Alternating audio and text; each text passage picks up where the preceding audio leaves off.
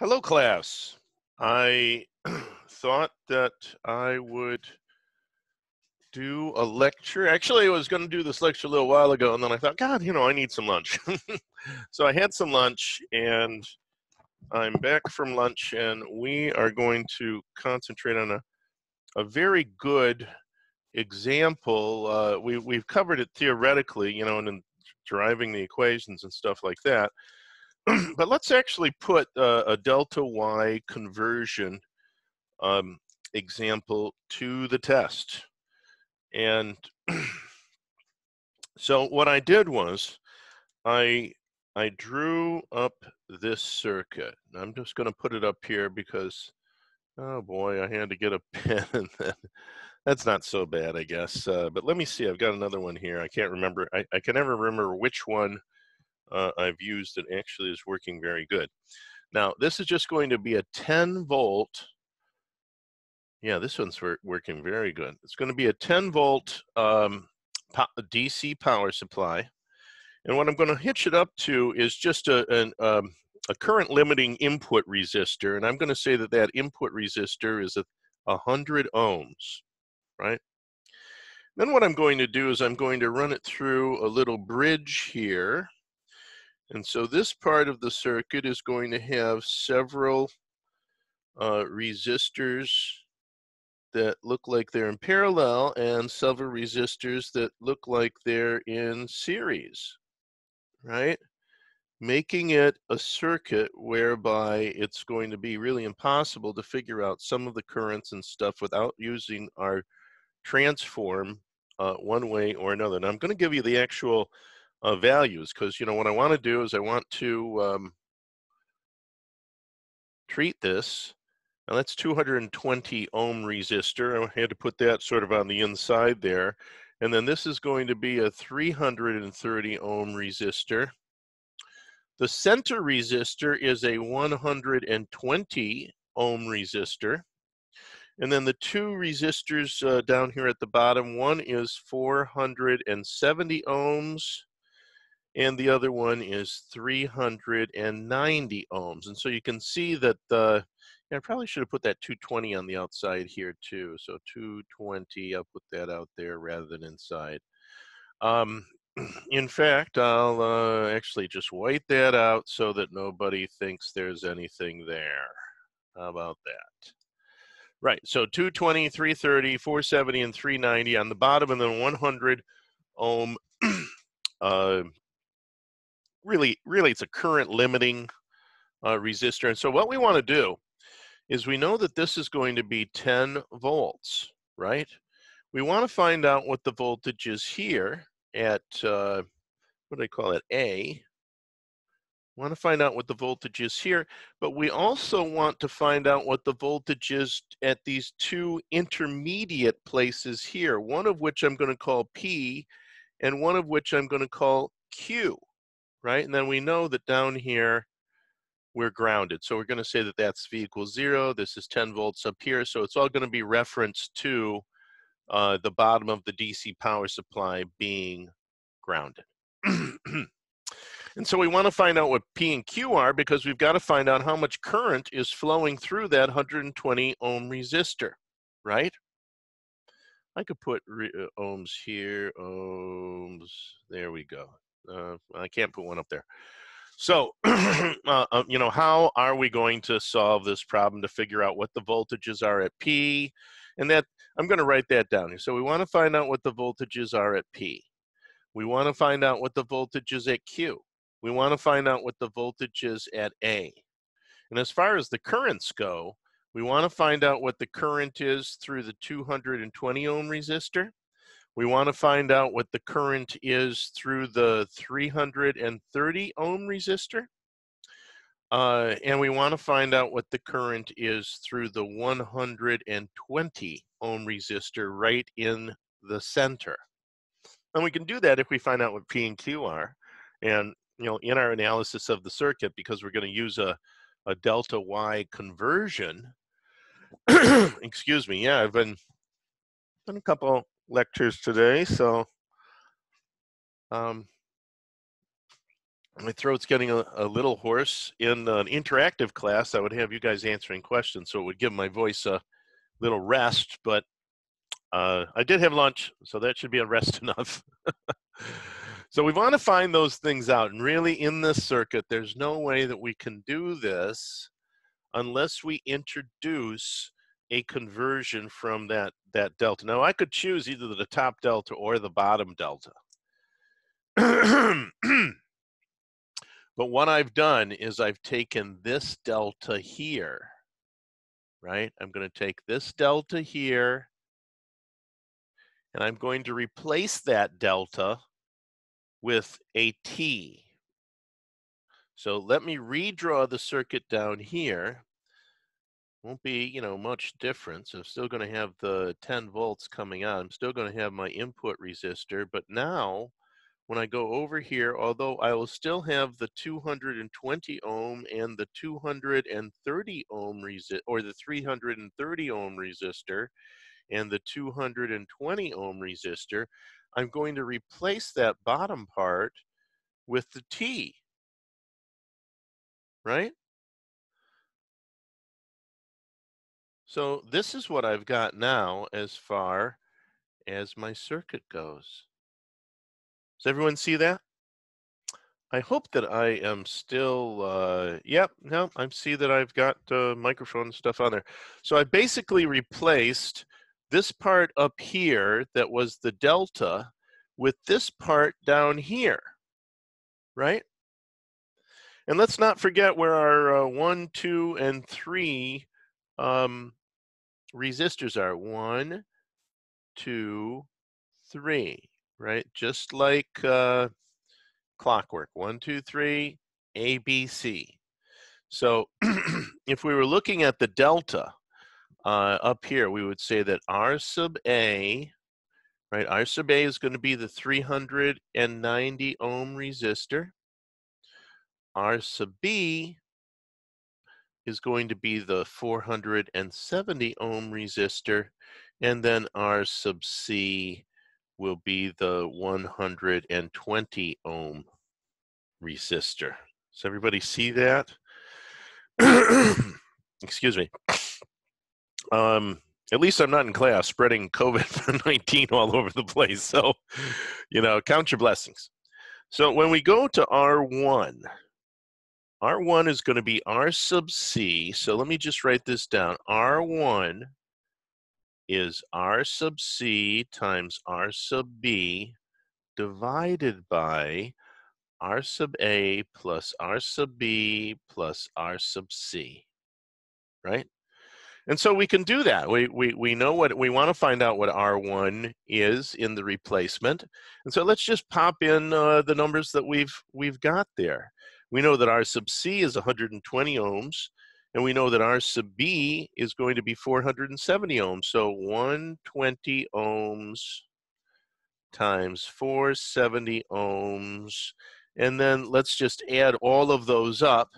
So 390 plus 470, that gives me 880.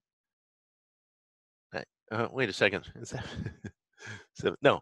That gives me 860. 860 plus 20 is 880. Plus 100 is 980. 980 ohms. And of course, we're going to be using that for the other ones. I don't have to go through that all over again.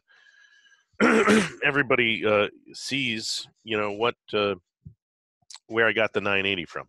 So 120 times 470 divided by 980 gives me 57.6 ohms. All right. So 1 is going to be, R sub 1 is going to be 57.6 ohms. Let's do R sub 2. R sub 2, and you know, I could put that, and I, of course, have drawn this before, and I'm sure that you've got it in your notes, and you probably have already drawn it down on a sheet so that you'll always have it ready for when you go and work at National Grid. 1, 2, 4, 3, right? And A, B, C, and 1, 2, trying to find a space to put them in there, 3. That's a 3. 1, 2, 3. So I've drawn it smaller each time, but you probably have it sort of more or less committed to memory as to how we go around there. So now what I want to do is I want to find R2. And so that's going to be R sub C times R sub A. R sub C times R sub A. We'll just use, right off here, divided by R sub A plus R sub B plus R sub C, right? And so that's how we remember it. And of course, R sub C is my 120 ohms times R sub A, which is my 390 ohms, divided by the 980 ohms of the summation of all three of the resistors. And what I get is 47.76 ohms, right? So R1 and R2, we figured those out. This one is 57.6 ohms. Number 2 is 47 let's say 8 ohms, right? And then number 3, which I'll just put down here, R3, and by process of elimination, because we're just looking up here, or we're looking down here again at R3, we've got B and A. So I've got R sub A times R sub B, all divided by R sub A plus R sub B plus R sub C. I probably didn't have to write that 3 times, but no problem. So now I've got 390 ohms, right, times 470 ohms, all divided by 980 ohms. And that gives me my last one. And you can see 390 and 470 are a heck of a lot more than 120, because we got 120 times both of those each time. This is like more than 3 times as great. So we'd expect something that's around 3 times as great. And what we get is 187 ohms, right? So R sub 3 is 187 ohms. And then, of course, this one still up here is a 100 ohm resistor. So we can easily figure out what the total resistance for that circuit is, right? Because can everybody see that now that we've just got this pretty much parallel here? We've got these two parallel lines that are coming up to that T, and then we've got this that's 187 ohms that's in series with that. So to find out the total resistance, we have 100 ohms. That's the input current limiting resistor. And then we want to add to that. Now, we've got to look at the 2 parallel pathways that the current is coming down, right? We've got this pathway here to get to that node, and we have this pathway here to get to that node. 2 series pathways, or 2 parallel pathways that are both series resistances in those pathways. So let's look at this first. We're going to multiply the 2 of them. So I'm just going to put things up here so that we can actually add these up. So we're going to have 220 plus 57.6. So that's 277.6 ohms, right? Times, now let's look at the other side, 330 plus 47.76 gives me 377.8. 377.8.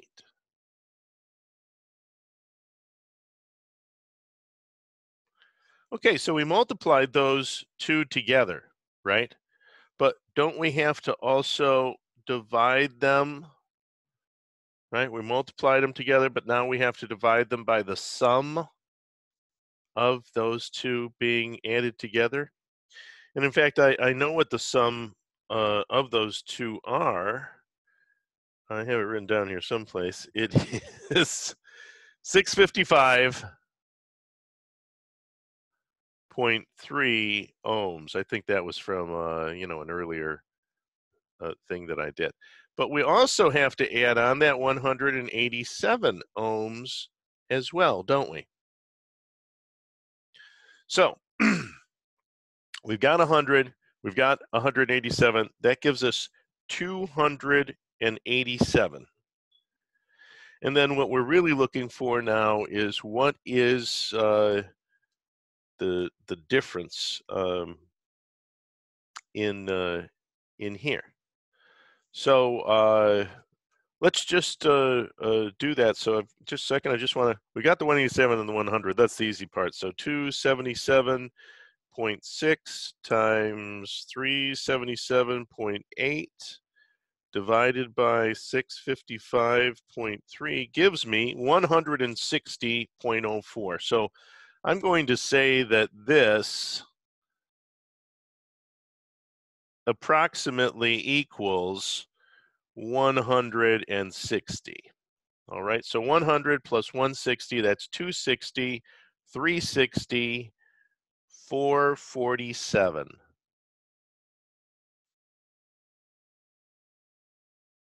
Right, does everybody see that? So our total is going to be 447. That's what the power supply sees, and that is what's going to dictate the actual current that's flowing out of the power supply into the circuit. Let's call that capital I, right? So if I want to find out capital I, I'm going to put it in blue. I'm going to circle it in blue too. If I wanted to find out capital I have the voltage. Oh, did I forget to give you the 10 volts there? Sorry. That the power supply there is, oh no, I gave it to you up here, 10 volts. I just forgot to rewrite it down here.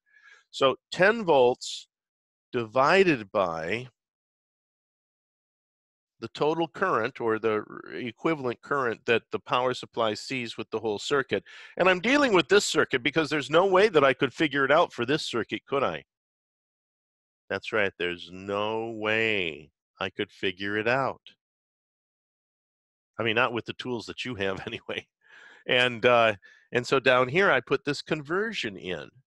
And now I've got everything that I need to figure it out. And 10 volts divided by 447 ohms gives me the current that's flowing through there, which is 22.37 milliamps, right? So we know that the total current that's flowing through there, let's actually put that in there, I total, right? So I total is also going to be in there, and that's what we've got. So we've got our total was the 447, and then we found out what I total was. So there is our equivalent or our total. They go under different names. Our total is usually when we talk about the total equivalent resistance for the whole circuit, whereas our equivalent could just, give us the equivalent resistance to replace these two parallel pathways here with a single resistor. So equivalent is a subset really of the total. All right. Now we've got the current, and we know the current flowing through the 100 ohm resistor. So we can find out what the voltage drop is across that 100 ohm resistor. That's just going to be 0.02237 amps. Notice how I've gone back to using combination of primary units instead of milliamps where I described it over here.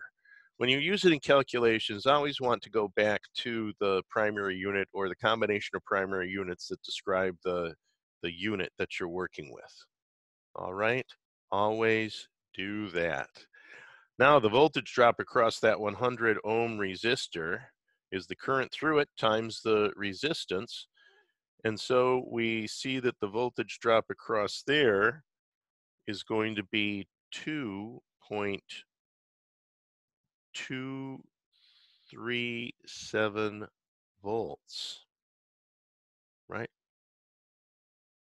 Now that also tells us um, what the voltage is at A, right? Voltage at A equals 10 volts minus 2.237 volts.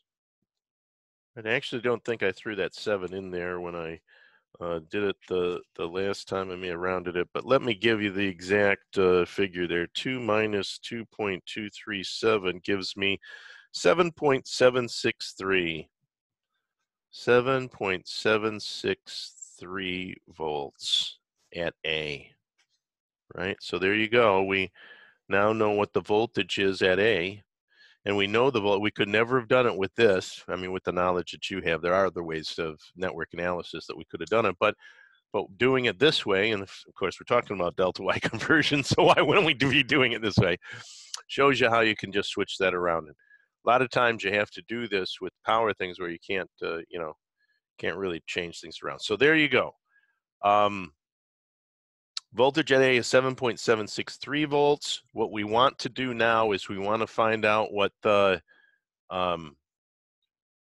voltage is at P and at Q, right? Because that is going to allow us to figure out what the current flow is across there. Now, you're probably saying, well, that shouldn't be too much of a problem because all we want to do is find out what the current is flowing through here and what the current is flowing through here, right? And we know what the current is flowing through that bottom resistor in our equivalent circuit, don't we? So we know what the current is because that's I. I'm just going to use my blue pen again. That is I, isn't it? Isn't that the same current that is going into the power supply is the current that's flowing across there? So theoretically, we could find out what the voltage is there, but does that really matter? Because there is no node there in the real circuit. There's no node there in the real circuit. And this is the circuit we're analyzing, remember. This is the circuit we're analyzing. But we're using this circuit so that we can find out what P and Q are, because P and Q here are going to be the same voltage as P and Q are up in the original circuit, right? Right. So I'm going to just answer that for myself. Now I'm answering my own questions in my video lectures. Yes, that was rhetorical. Yes. All right, so we've got that there. We still have to figure out how much current is flowing through the 220 ohm resistor and the 330 ohm resistor. And here, I'm going to show you how you would do that, right? Using the inverse lever rule. So if I want to find out how much current is flowing through the 220 ohm resistor, I take the total amount of current that's flowing through that circuit, 22.37 milliamps. And I'm just going to apply the same current divider rule that I had before. You go to the inverse lever rule, right? You go to the opposite side. So I want to find out that. So what I'm going to do is I'm going to figure out this 330 plus 47.8. 330 plus 47.8 is 377.8. So 377.8 ohms. And everybody's saying, hey, why are you going to the opposite side? I thought we were trying to find out what the current was flowing through the 220. That's right, I am. That's why it's called the inverse lever rule, right? I'm on the opposite side, and I'm taking the 330 plus the 47, and that's going to tell me what's flowing through here. All right, so it's 377.8. That's the opposite side divided by the total. So that's 377.8 plus 277.6, right? If I add those together, that gives me 655.3 ohms. And that tells me how much current is flowing through that 220 ohm resistor. And it turns out to be 12.89 milliamps. So that's through the 220. Right? Now I'll put a box around that. Now, how much current is flowing through the 330? Well, by process of elimination, let's just do that. 22.37 milliamps minus 12.89 milliamps, right? Because current can't just be made out of thin air. I mean, it has to come from somewhere and go somewhere. So if I've got 22.37 milliamps coming in there, it's got to bifurcate and go in one of the two directions. Well, if I know one of the directions is 12.89, by process of elimination, I can say that 22.37 minus 12.89 is going to give me 9.48 milliamps. That's what's left over, right? That has to be going down the other side, the 330 side. So there you go. Now, why don't we find out what V sub P is? Right? V sub P is going to be V sub A.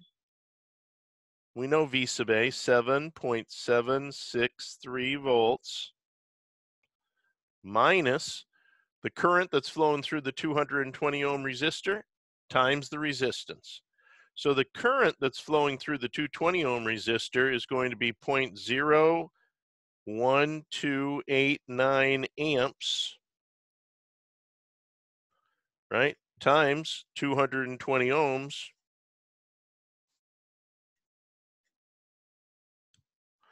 So that tells me right there that I'm going to have V sub P is 4, I'll let you do the actual calculations yourself, 4.92 volts. So that's V sub P. How about V sub Q? Well, V sub Q, I think I can still get this in, is going to be the 7.763 volts minus, now we got to use the other one, which is 0.00948 amps, right? Times 330 ohms. And that is going to give me 4.635 volts. There you go. So now, using the method, the conversion method that I used here, we've now found what V sub P and V sub Q are, right? So we know that V sub P is going to be equal to 4.92 volts, and we know that V sub Q is 4.635 volts. Now, what does that really tell us? That tells us the direction of current flow, doesn't it, in the 120 ohm resistor, right? If V sub P is at a higher voltage than V sub Q, then I'm going to have current flow going that way in that 120 ohm resistor, aren't I? That's right. Because I now know that P is at a higher voltage than Q, so I know that the current's going to flow through that other way. And as a matter of fact, we could figure out what that current in the 200 and in the 120 ohm thing is. I'll do it in red so you can still see it. That's just going to be the voltage differential, so that's just going to be 4.92 minus 4.635. Boy, that's not a good idea, doing it in red, hey? Divided divided by 120 ohms. Right, and so if we do that, what we end up getting is that I in the, did I put two, that's 120. I in the 120 ohm resistor turns out to be